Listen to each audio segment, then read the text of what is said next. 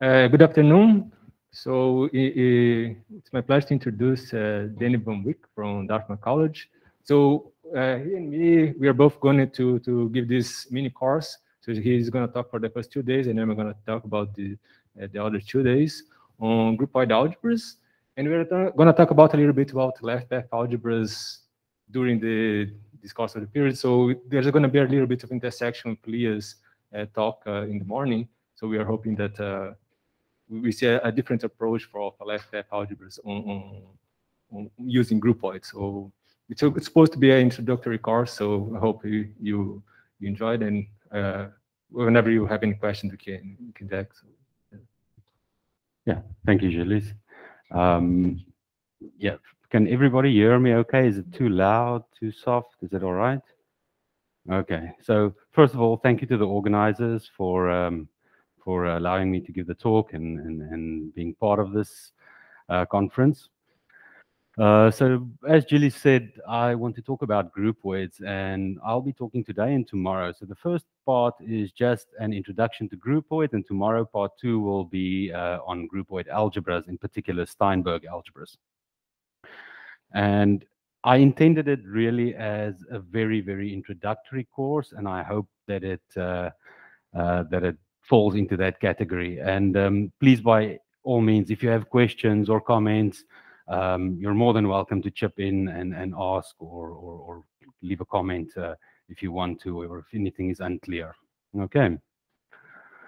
Okay, so I'm not going to delve too much into the history of groupoids. Groupoids has been around for quite a while. The way we use groupoids, in other words, constructing algebras from them and studying those algebras, in a big way started with Jean Reynaud when he constructed a C-star algebra from a topological groupoid. I think for us, we should just jump straight into the definition of a groupoid. And for those of you who are familiar with a group, you can view a groupoid as a generalization of a group. And the way it generalizes a group is that we don't necessarily have the operation defined for all pairs of elements. And that has quite a few consequences. But we do want an operation, and we do want the operation to satisfy the usual axioms of a group when it makes sense. Okay, so to that end, for a groupoid, we'll start with some set G. And then we'll also require a subset of the Cartesian product of G by itself, which we call the composable pairs. So these are the pairs for which the operation is valid. We require a map from G2 into G that takes a pair gamma eta to the product gamma eta, and we call this multiplication. We also require an inverse map, so taking any gamma in G to an element which we denote by gamma to the power -1. All right, the term inverse will become apparent once we talk about the properties, the axioms that they need to satisfy. Okay, so here comes the axioms. We need the following conditions to be satisfied. So we need the inverse map to be an involution, meaning that if we take an element gamma, its inverse's inverse is the element itself, right? Associativity. So here we need to be a little bit careful because multiplication might not be defined for all elements. So suppose we've got 2 pairs of composable pairs, gamma and eta. So in other words, the product gamma eta is allowed, and eta delta. So delta eta is allowed. Then we would require that gamma eta comma delta is also a composable pair. And similarly, gamma and the product eta delta is also a composable pair. And when we have this instance, then we have our usual associativity that we're used to from groups. Okay, identities. For any element in the groupoid gamma, we require that gamma and its inverse be a composable pair. And you can reverse the order as well, right? By the first property, the involution, you can reverse the order. So we require gamma, gamma inverse to be composable, and we also require gamma inverse gamma to be composable. And when we find products involving gamma, gamma inverse, then we would like it to act as an identity. So for example, over here, I'm so used to my fingers pointing. Let me try this laser. So over here, we've got gamma eta, and we multiply from the right by eta inverse. So this pair, eta, eta inverse, we want that to act as an identity. So we only get gamma back out of that. Also, if we multiply with gamma inverse on the left-hand side, then gamma inverse gamma should act as an identity and just give us back eta. Okay, so these are the axioms of a groupoid. And usually there's some maps that we also associate with the groupoid. The first is a range map. So the range of any gamma is defined as gamma, gamma inverse. The way to look at this will become a little bit more apparent and easy once we view these elements as little arrows. But before we get there, let's just get these definitions out of the way. So similarly, we define a source map, and the source of gamma is defined as gamma inverse times gamma. So it's just the other way around. And then this is another big difference between a groupoid and a group. So in a group, we have an identity element, and the identity element is unique. There's only one of them. However, for every single groupoid element gamma, the element gamma inverse and gamma acts as an identity in the appropriate sense. So we have a whole set of units in this case, and we call that the unit space and denoted by G0. Okay, so we have a little lemma that we can write. All the some of the algebraic properties that we use for groups, like cancellation, etc., is also valid for groupoids, once again, when it makes sense. So first of all, if we choose any gamma in the groupoid, then we require that the range of gamma and gamma be a composable pair. And we also require that gamma and the source of gamma be a composable pair. And when we multiply those, they leave gamma unchanged because the range of gamma is just a unit. Right. And the same for the source, right? Source of gamma is just a unit that's being multiplied on the right-hand side, so we should get gamma back by our identity axiom. All right, so let's take a composable pair gamma eta. And it turns out that we can prove that the gamma and eta is a composable pair if and only if the source of gamma is equal to the range of eta. So in other words, the set of all composable pairs are those pairs, gamma eta, for which the source of gamma is equal to the range of gamma. And that's a really handy property when one does computations with groupoid elements. The range and the source of any unit leaves the unit unchanged. Right, so any u, the range gives me u back, the source also gives me u back. Okay.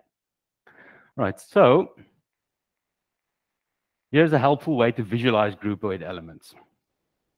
It is common to visualize a groupoid element as some arrow having some starting point, its source, and some terminal point, its range. So gamma denotes this arrow. So now you can imagine if we consider the range of gamma was defined as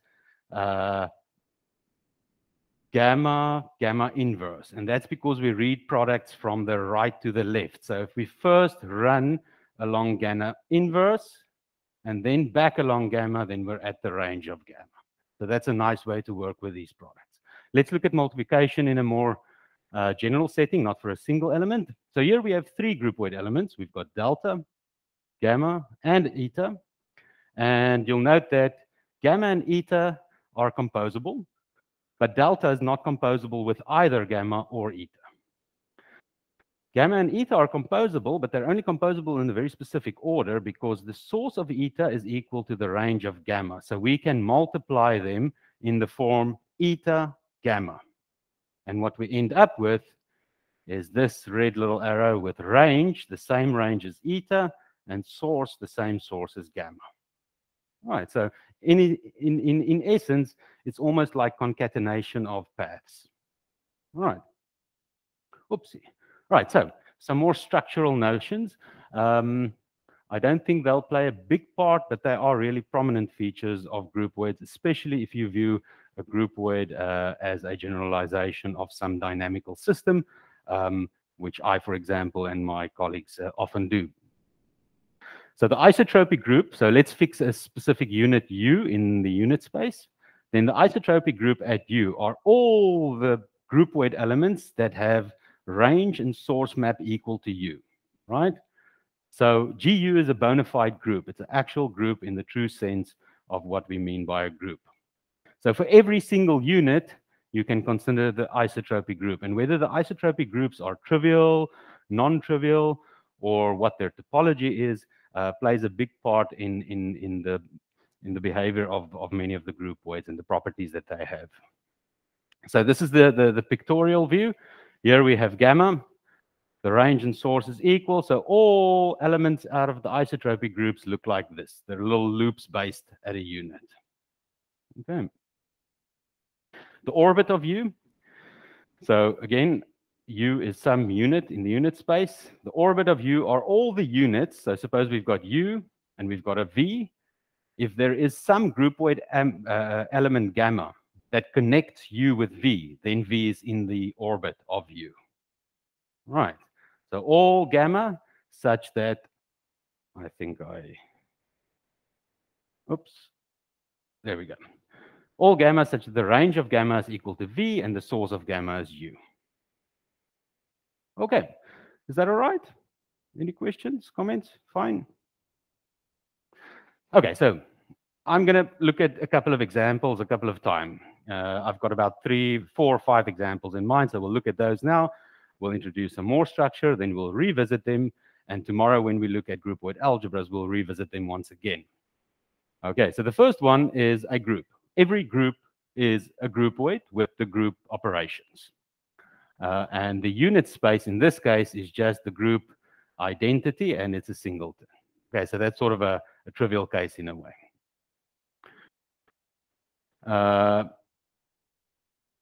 That should have been a pause, I suppose, but a groupoid is a group if and only if the unit space is a singleton. Okay, so that characterizes groupoids that are groups. So here's an interesting one as well. Let's fix some natural number n. And then we look at the set from 1 to n Cartesian product with itself. So it's all pairs of integers from 1 to n. Let's define the composable pairs as all those elements ij and kl such that j and k, those two innermost integers, are equal. And when that's the case, we define multiplication as just the pair given by I and L, so the two outer, the first and the last one. Inverses just reverses the order. And then Rn is a groupoid. And there's actually nothing special about this groupoid because this is a special case of something much more general, namely equivalence relations. So if you take any set, right, and you have an equivalence relation defined on this set, then in the same way as in the previous slide, we define the composable pairs x, y, w, z if and only if y is equal to w. And multiplication in this instance of xy by yz just gives us xz. So it's exactly the same as the previous slide, right? Inverses reverses the order. And then R is a groupoid. And let's have a look at what the range and the source maps do. So the range map is defined as this. Now you can reverse the order of this pair xy, which leaves you with yx. The two y's disappear and you're left with xx. For the source, it works sort of the other way around. Here we reverse the order of those two and then we're left with yx. So the two x's disappear and we're left with yy. So what do we end up with? It means that the unit space of this groupoid is the set of all pairs xx such that x is in x. And it's common in the literature to say that we identify the unit space with X. This word identify created a little bit of confusion for me when I started out with groupoids. I don't think it's always made clear, but whenever there's some extra structure involved, identify means that they are identified with that structure. So if they're topological spaces, it means they're homeomorphic. If they're algebraic, if there's some algebraic structure, then that structure is preserved as well. Okay. All right, so here are two extreme cases. If you take the set X Cartesian product with itself, so in other words, every two elements are equivalent to each other, then that is a groupoid, which shows that the class of groupoids includes sets. That's fairly general. In fact, maybe a little bit too general, right? And for that reason, we'll introduce some extra structure in a moment. Another extreme case is if we take the set X and X is only equivalent to itself. So that's sort of the diagonal, right? Then this is also a groupoid. Okay, so let's dig a little bit deeper into this equivalence relation groupoids. Suppose we've got two groupoids, H and G, and a map phi from H to G. Then phi is called a groupoid homomorphism if it takes composable pairs in G to composable pairs in H, and it preserves the algebraic operation, multiplication, right? So there's two aspects. We need to take composable pairs to composable pairs, and then multiplication is preserved. If, in addition, phi is bijective and its inverse is also a groupoid homomorphism, then we call it phi a groupoid isomorphism. All right, so why the fuss? Consider the following equivalence relation, RG. So we look at all pairs for any gamma. We look at the pair range gamma, source gamma. That defines an equivalence relation on the unit space of the groupoid, right? So in other words, you can think of the orbits we defined a little bit earlier. V is in the orbit of U if there's some gamma connecting them, right? So translating it into this language would mean that those two units are equivalent. And the map taking gamma to the range of gamma, source of gamma, is surjective, and it's a groupoid homomorphism from G into R. So we say that G is a principal groupoid if this map is injective. Right. And now we've got a characterization of equivalence relation groupoids. G is algebraically isomorphic to an equivalence relation if and only if G is principal. So in fact, our principal groupoids are exactly the equivalence relation groupoids. Okay. And if you start off with G, the equivalence relation to which it is algebraically isomorphic is exactly this RG. Okay. All right. Here's another one that's sort of that I find very interesting. That's dynamical systems. So suppose you've got a group H and it acts on a set by bijection. So that means we've got a map that takes a group element and it gives you some bijection on the set. And you can compose them and that preserves the group operation. Right, so let G be the set of all triples where X and Y are in X and G is one of the group elements. But we require that X is equal to the action of G on Y. Okay? Then we can define multiplication, very similar to the equivalence relation, only difference being now we multiply the two group elements in the middle. So the Y still falls away, but we times G and H. Inverses are defined again. We reverse the order, but we also now take the group inverse in the middle for the second coordinate. Then G is a groupoid, and the range of any element of the form X, G, Y is just X, group identity X. The source is Y, group identity Y, which means we can identify the unit space of the groupoid with X.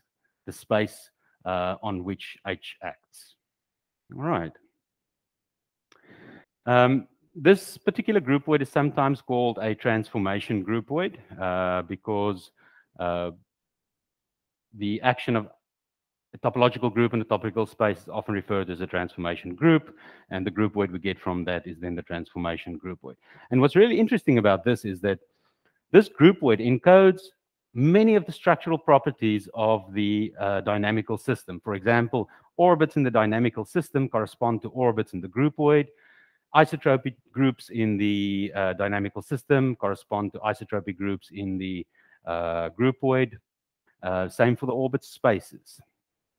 So this is a really handy way to study dynamical systems and generalize them as well. Okay, here's another example that will probably feature quite a few times in this conference because of Leavitt path algebras. So suppose E is a directed graph. What do we mean by that? It means that E0 is a set of vertices, E1 is a set of edges, and we have two maps from the edges into the vertices called the range and the source maps. The direct analog of the little arrows we saw earlier, right? For example, here we have a directed graph, two vertices, U and V, two edges, E and F. The source of E is U, the range of E is V, and that's also equal to both the source and the range of the edge F. Okay, so it's tempting to just use this sort of concatenation of paths to get a groupoid, right? Similar to how a groupoid is defined. We have this little arrow picture, so why not just say we define multiplication whenever we can, whenever we have the range equal to the source of two paths, and we can concatenate them and then run along the whole path. Unfortunately, for the purposes of studying algebras associated to graphs and showing that those algebras are isomorphic, we need a slightly different groupoid to work with. So let's introduce some more terminology. A path of length n is a finite sequence of edges such that the range of any EI must be equal to the source of the edge following it. And we'll let E star denote all finite paths. Any vertex is considered as a path of length 0. And an infinite path is an infinite sequence of edges such that the range of any particular edge is equal to the source of the edge following it in this sequence. All right, one more. Given any finite path x, we'll denote by xe1 all the edges that are emitted from the range of x. So imagine we've got some path x, and there's the range of x. There might be multiple edges leaving this range vertex. All of those edges leaving the range vertex, that's what we denote by, by this xe1. Okay. Then we can define the boundary path space. So this is defined as the union of three sets. Let's tackle them one by one. So the first is we require all infinite paths to be in the boundary path space. The second set says that there are no, this includes all the so-called sinks. So whenever you have a finite path that ends in a vertex, let's say V, then V emits no edges. There's nothing that leaves V. Those are your sinks. And then on the other extreme, if you have a finite path ending in vertex V, then there may be infinitely many edges, I beg your pardon, leaving that vertex. We call such a vertex an infinite emitter. And these three sets together form the boundary path space of a graph. Okay, now we can define the groupoid, finally. So the groupoid is defined as follows. We consider all paths, all triples, where the first and the third coordinates are paths of the form alpha x, beta x. Both need to be in the boundary path space. And we also require x without the alpha and without the beta to be in the boundary path space. And alpha and beta are just two random, well, I suppose not random, but two finite paths that satisfy these conditions, right? In the middle, we have an integer. And it's common, there's a variation on this definition where you can just say we look at integers of the form m minus n, but then you need to introduce a shift map of sorts. And we might include an exercise of that type on Friday for you guys to play around with. Okay. In this instance, the integer is determined by the length of the path alpha minus the length of the path beta. And now, same as with the equivalence relation and the transformation groupoid, we can define operations as follows. X, K, Y, only multiplied by something with a Y there. Let's say Y, L, Z. The Y's disappear. We keep the X, we keep the Z, and then we add the two integers because that's the Z is a group with addition, so we indicate it with addition. Inversion, similar. We reverse the order, and then we take the additive inverse of K. And then G is a groupoid. GE is a groupoid. The range of any x, k, y is just x, 0, x. Source of any x, k, y is y, 0, y. So, can you guess? Yes, we identify the unit space of the groupoid with the boundary path space. Okay. All right. So, before we get there, any questions, comments? So, I hope these examples at least convince you that groupoids are pretty versatile. They're fairly general objects. In fact, it looks like we can associate the groupoid with almost anything. And that's not necessarily a good thing, right? You don't want an object that's so general that every property holds for it. You'd like to be able to study it a little bit. So let's introduce some more structure. We want to give the groupoid a topology such that the topology is compatible with the algebraic structure of the groupoid. All right, so we'll call G a topological groupoid if it is a groupoid with a locally compact topology such that the unit space is Hausdorff in the relative topology. So remember, we're viewing the unit space as a subset of the groupoid itself. That's not always the case. Some people prefer not to do that, especially in a categorical sense. But for us, the unit space will be a subset of the groupoid. So if that is Hausdorff in the relative topology and G has a locally compact topology, then it's a topological groupoid. But we also require multiplication to be continuous. And we require the inverse map to be a continuous map. Okay. Because multiplication and inverse is continuous, each of them, it follows that the range and the source maps are continuous, right? Because the range and the source maps are both just products of gamma with its inverse. Okay. Many groupoids of interest are Hausdorff. The majority of the groupoids that I, for example, work with are Hausdorff groupoids, and that's where my interest lies. But there are many important examples of non-Hausdorff groupoids, which make them attractive to study in their own right. So there's a reference. I suppose this reference doesn't mean much to you as it stands, but at the end you can have a look at this. This is a reference of work done by Rui Excel. He's done a little bit on, well, quite a bit on non-Hausdorff groupoids. Okay. In this talk, I will only consider Hausdorff groupoids. And then we have a lemma. When is a groupoid Hausdorff? Well, a groupoid is Hausdorff if and only if the unit space is closed in G. So I didn't say it earlier, but every now and then I might give a little result like this, and I encourage anybody who's interested in it and to whom this is new to get the slides off the internet and see if you can prove these results. Right? They're not supposed to be super complicated, but they are really instructive. It helps you sort of get used to these groupoids. Okay. Now, we've got topological groupoids, and let's specialize a little bit further, where we want to get to étale and eventually to ample groupoids. So a function from a topological space X to a topological space Y is called a local homeomorphism if the function is continuous. And for every X, there is an open neighborhood such that the image of this neighborhood is open in the target space. And if restricted to this open set U is a homeomorphism onto its image.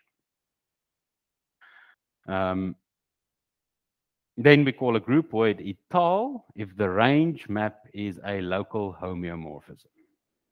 I didn't write it down, but if the range map is a local homeomorphism, then so is the source map. Okay. Right, so suppose G is étale.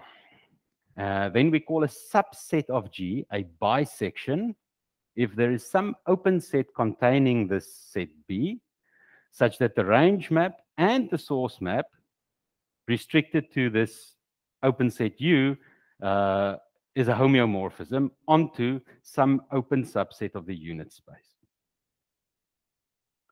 And then finally, G is an ample groupoid if it is an étale groupoid and it has a basis of compact open bisections. This is super important for ample groupoids. It's essentially what makes everything work the way it works.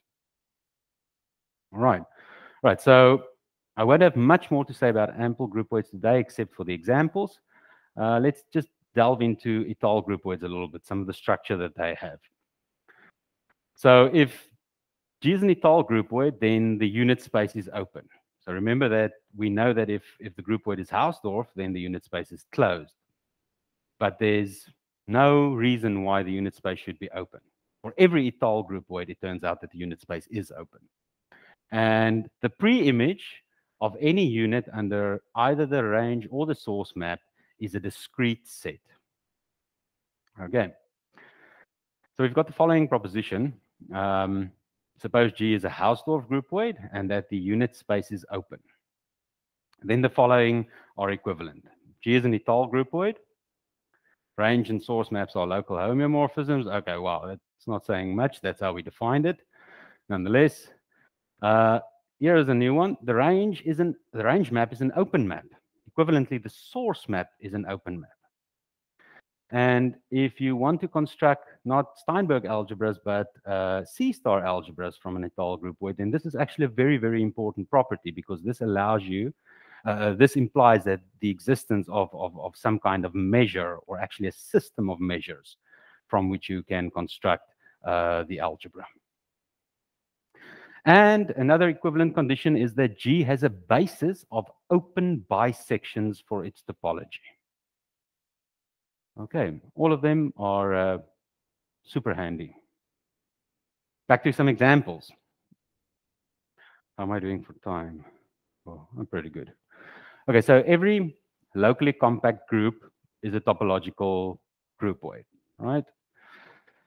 Turns out that in this case, the group is an étale groupoid if and only if the group is discrete. So in other words, étale groupoids generalize discrete groups. What about equivalence relations? Well, if X is a locally compact space and we've got some equivalence relation R on X, then R is a topological groupoid if we give it the relative product topology on the Cartesian product of X by itself. Group actions. Okay. So recall that this was the groupoid for a group H acting on some set X. Now, if we impose structure on the group, we require the group to be a locally compact Hausdorff group. And it acts on a locally compact Hausdorff space, this time not by bijections, but by homeomorphisms. Then this is a topological groupoid with respect to the relative product topology, the product topology coming from X times H times X. All right. When's it étale? Well, the groupoid is étale if and only if the acting group is a discrete group. So étale groupoids not only generalize discrete groups, they actually generalize discrete group actions. If we have that X has a basis of compact open sets, then it turns out that G is an ample groupoid.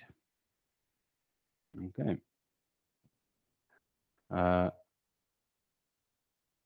All right, so let's get back to the directed graph. So here, once again, we need to do a little bit of work because the graph groupoid was defined as some subset of the Cartesian product of the boundary path space by the integers by the boundary path space.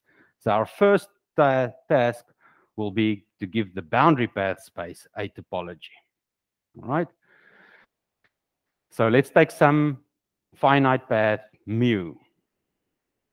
And all the edges that are emitted from the range of mu, let's take a finite subset from those edges. Then we define the cylinder set of U as all the boundary paths that begin with U.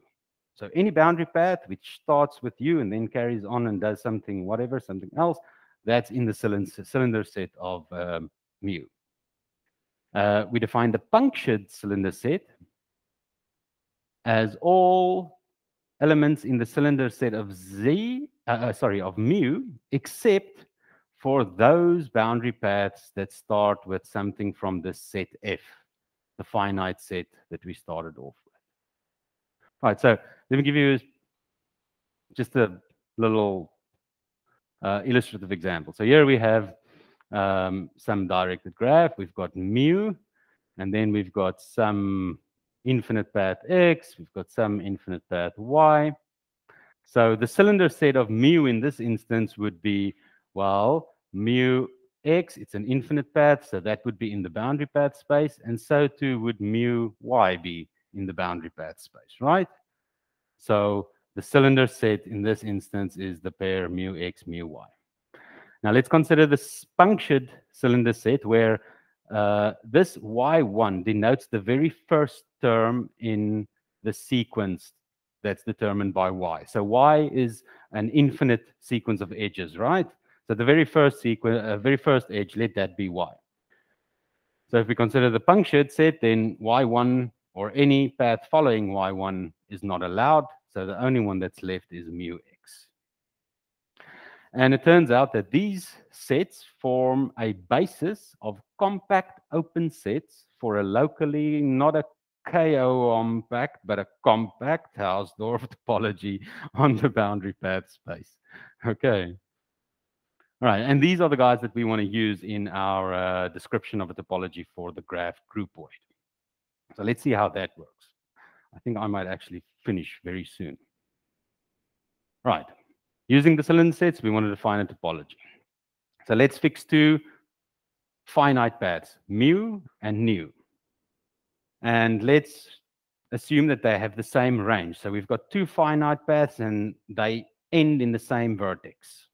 So from that vertex, you can now have a bunch of infinite paths leaving, right? They will all be in the cylinder of mu. They will all be in the cylinder of nu.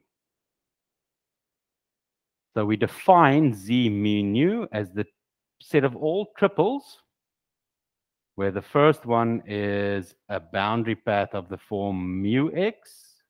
The third coordinate is a boundary path of the form nu x. And as usual, the second coordinate is the integer obtained by taking the length of mu minus the length of nu. All right. And we can define a sort of analog of the punctured cylinder for the groupoid. Again, same definition. The only difference is this time, instead of taking mu x as any element in the cylinder set, now it must be in the punctured cylinder set. And the same for nu x. It must be in the punctured cylinder set.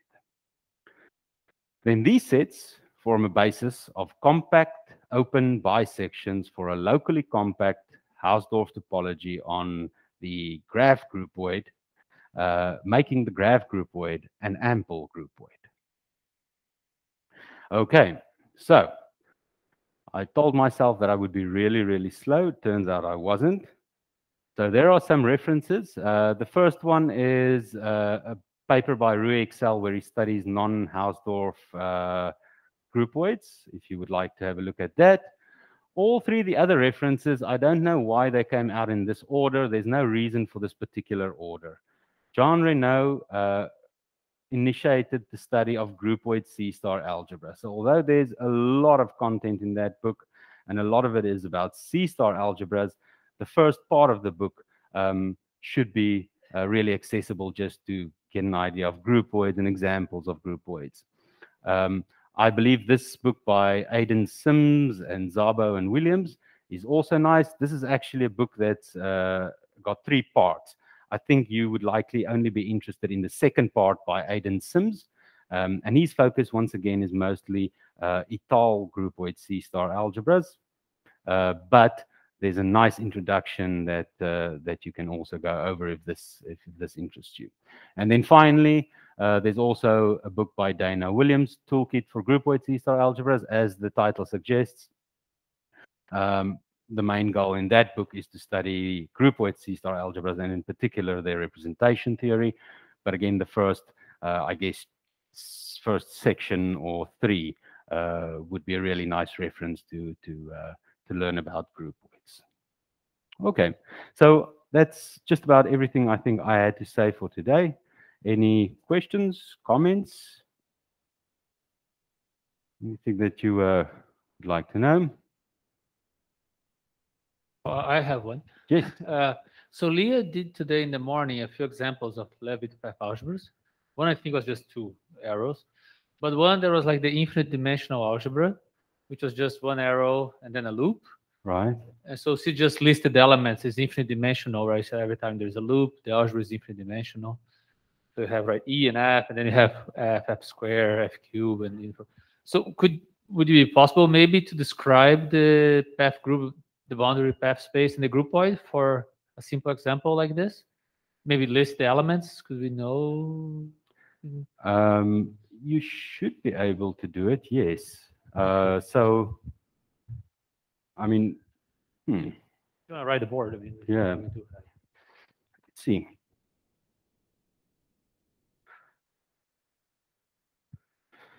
So, for example, let's think. So let's say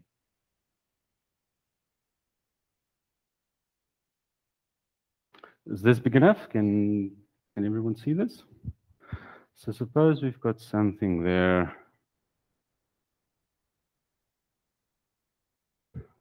Yeah, it was even simpler. Her example simpler. is just 1 loop, Just and one one edge loop. getting into the loop. Right. So I think I'm going to do this one because I don't think it makes it much more complicated. It just adds a little other dimension, I suppose. So with this thing, there's no sinks, right? So we don't have any vertices that just end in that. We don't have any sinks, and we don't have any infinite emitters, so we don't have anything of that kind either. So let's first of all name them. So let's say we have E, F, H. Oh, can I help? Is this fine? Okay, so what do we want out of this? Let's think. So the boundary path space. In this instance, because we don't have any sinks or any infinite emitters, will just be the infinite paths, right? So let's start. Let's see if we can label them. So first of all, note that this loop ends in this vertex, and then we can follow this edge, and we can also then get stuck in this loop. Once you're in this loop, you're going nowhere. So I suppose we could have something of the form E n minus 1 f h, where n ranges over the natural number. So in particular, when n is 1, then that disappears. It means we're just following f, and then we get stuck in the loop. Or I suppose we need an infinite there, right? Or we could just have h infinitely times in that loop. Or for any natural number greater than 1, it means you can run along E as many times as you like, and then follow F, and then you get stuck in the loop. So I think those are 2 elements. And then what else can we have? Any suggestions? Right, just E, just running along E the whole time. So we can just take E, and then we get stuck in there for an infinite number of cycles. Do you think that there's anything else?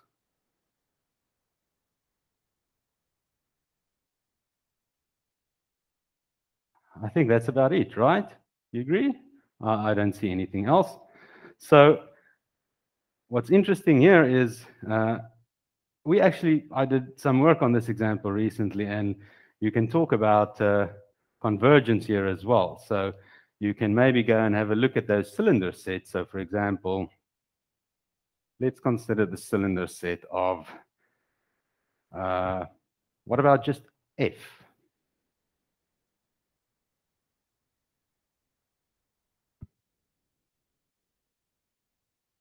Any ideas? What can we include in this set?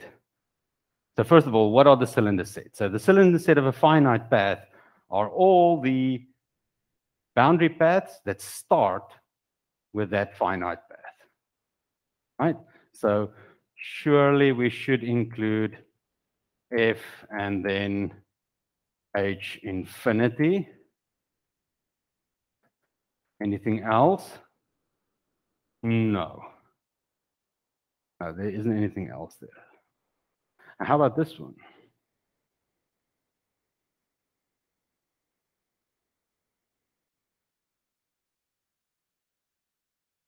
This is a little bit different, right? So we're essentially running along E once, twice. Excuse me. What are our options here? Well, we know we have to start with E2 first. We need to do the finite path, and then all possible infinite paths from that point on.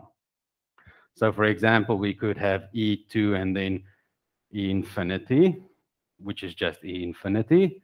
Or we could have E2 and then En minus 1 FH.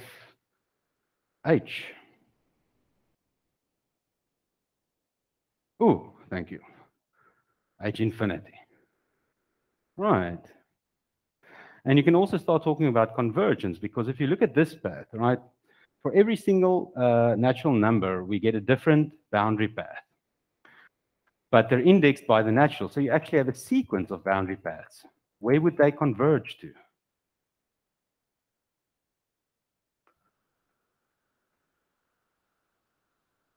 I mean, as n gets bigger and bigger and bigger, what happens? So what happens if we look at the limit as n goes to infinity of En minus 1 if H infinity?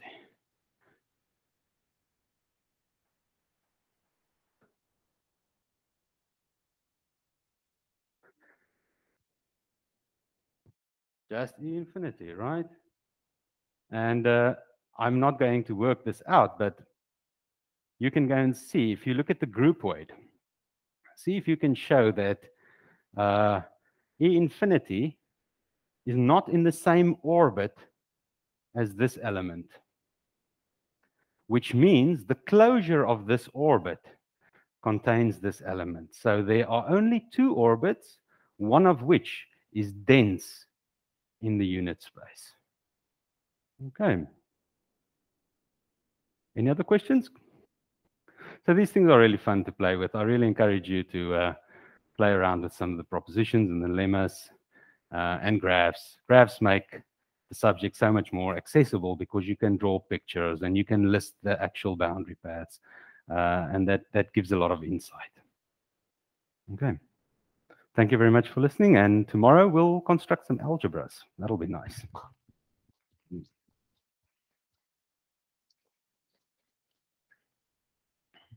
All right, next talk is in 10 minutes.